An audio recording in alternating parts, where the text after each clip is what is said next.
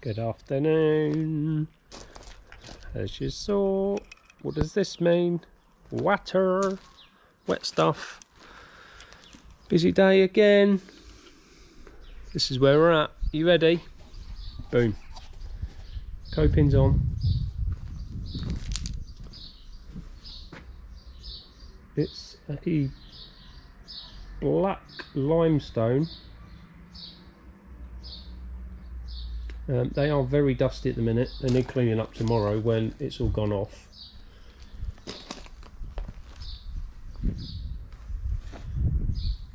But looking good, and I'm going to seal them in with a product. I can't think what it's called, but here's an offcut that I painted earlier. So that's what they're going to look like. It's a satin finish. It's not gloss, but it just protects the stone, stops it from getting sun damaged, and it just looks good. Happy with that. Now, because it seems I like spending money at the minute, spent quite a few quid on that awesome piece of kit. Look at it. It's a beast.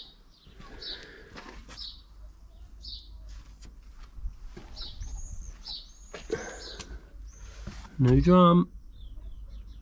It's the big one. Well, bigger than what I had.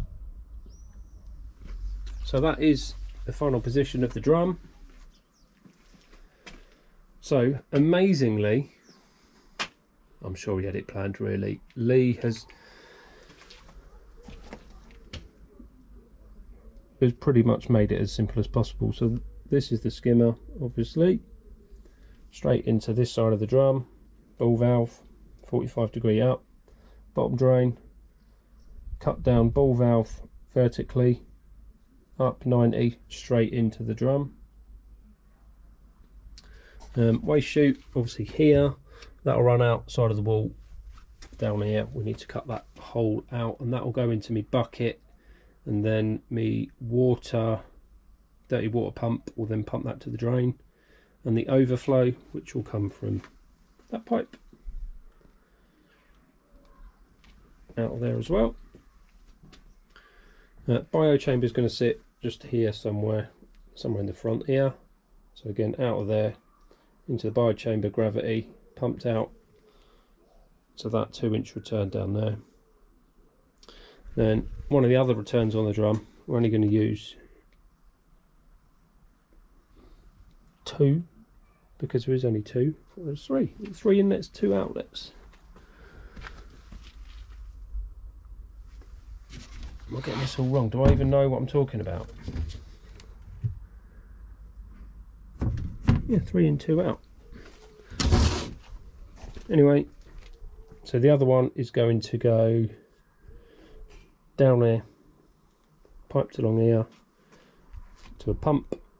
These blocks here are going to have the shower sitting on it against the wall, pumped up over the shower, and then returned spigot tray on the shower, returned underwater by these 2 4-inch pipes. So very, very near completion, but I'm going to start filling it up right now. Still got quite a bit to do. Roof tomorrow. Oh, I need to get them down. Temporary fix on the roof to stop water coming in because of the broken supporting beam. So for the time being, it's flipped up with that wedge under it all the way across, just to stop the water running off the back of the wall. And we're going to rebuild the pergola next year, definitely. I've run out of money now, so this is how it's going to stay for the time being. Then next year at some point, posts are going to stay in situ, but new supports, new beams, and maybe some new polycarb depending on how it all fits in. Because I had to make an adjustment at the back of the roof here. The polycarb and the back of these raftery bits were too far over for the wall plate bit of wood, and then the 6x2 and then the 18mm OSB on the top. So I cut that off today. Absolute nightmare. Like ridiculous. I think my saw was a bit blunt, even though it's a relatively new saw, but I hit a couple of screws that were in the wood, so whether or not dulled the saw I do not know, but I wanted to smash it up. But I got there in the end, and then I just sealed the ends of the polycarb off and put the caps back, the end closing piece that on that end, and then put some tape on the top to hold it together, just hold it on, stop it coming off. So yeah, big day. Zeroed me water meter, look, nada, nothing. You can't see it, not focusing.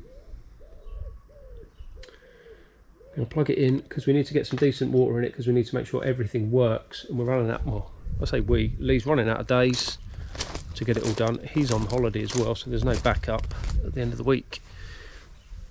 So we're going to plug it in. We're going to have some water in it. It's not going to leak. I'm not panicking. So, here we go. I can do this one-handed, maybe not.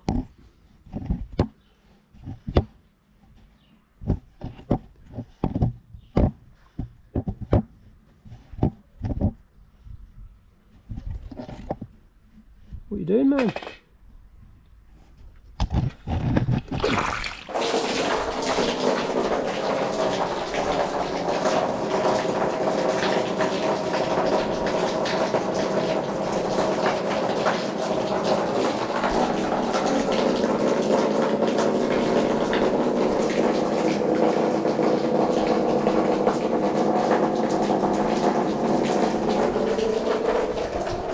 Plan is straight from the tap, just filling it up as fast as I can, and then I'm going to put some sodium thiosulfate in to nuke the chlorine, and that'll be that. Again, more than happy with progress. Just want it done now, but it's not probably going to be completely finished for a while, but fish should be in at the end of the week if we want.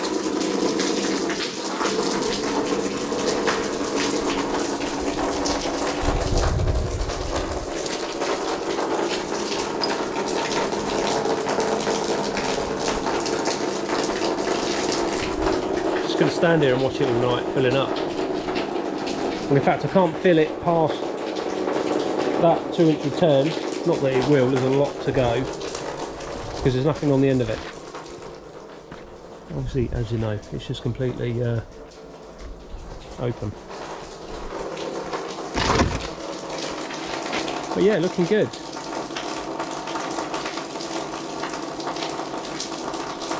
Loads of little bits to do still. Skimmer faceplate needs going on.